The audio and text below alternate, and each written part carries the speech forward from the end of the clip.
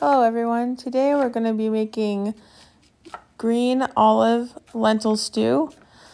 Right now I am just small dicing some onions. I have 2 full onions. Now I'm going to be small dicing 3 celery ribs and we'll be adding those to the bowl to place on the side for now. Next we are going to peel carrots and then we are going to cut them also into small dice. This is your basic mirepoix. 50% onion, 25% celery, and 25% carrot.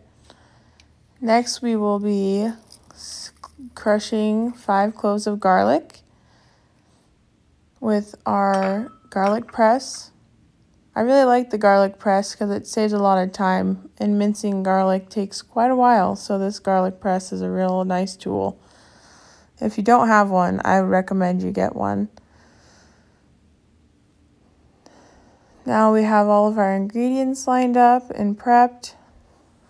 So here are all of our ingredients. Now I'm turning my Instant Pot onto the saute and sear. We're going to add in 2 tablespoons of olive oil.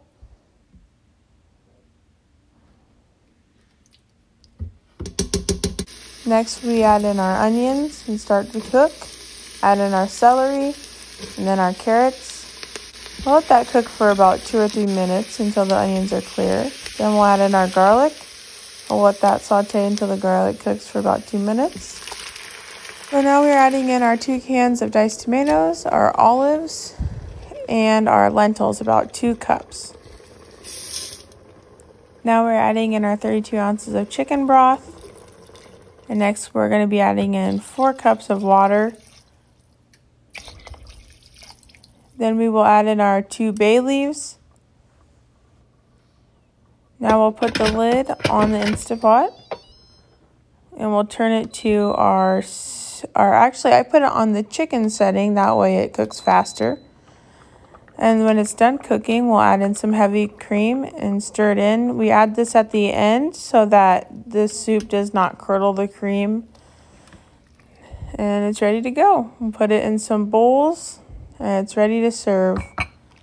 I hope you enjoyed this video and I look forward to making a lot more for you guys. Thank you.